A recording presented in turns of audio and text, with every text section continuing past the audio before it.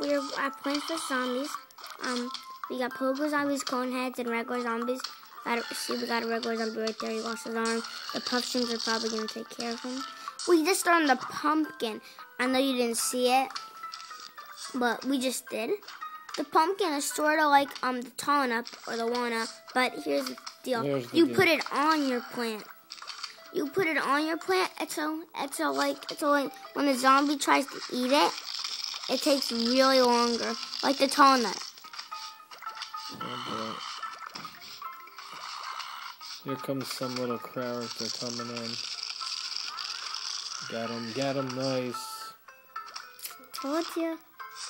I told Dad a squash could take care of a pogo. Yes, Do you know if pogos can go in the water? Got a zombie on the water. We got no protection there. There we go. We got a cone hat zombie on the water. We got a cone hat.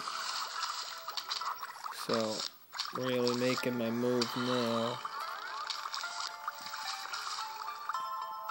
And I'm really trying, and it's really difficult this round a little, but we're making it work.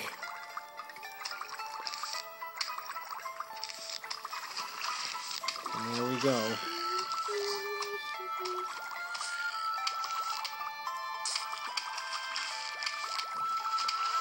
We're shooting him. I don't know if it's actually hitting him and killing him, but we're getting there. It is.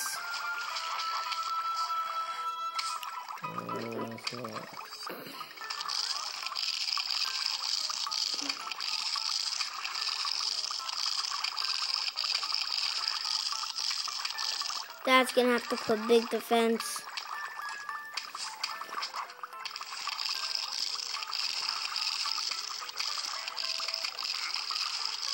Dad, I'm sorry, but you have to take out sunshine. My dad just loves the sun. A huge wave of zombies are approaching. How big is it gonna be? Pogo big. Oh boy. Dad, why would you do that? It's a squash. Squash is already used up. Okay. It's okay because we got the one. Do those things jump over lawnmowers too? Yeah, I don't know. Nothing jumps over lawnmowers. Lawnmowers save our lives sometimes.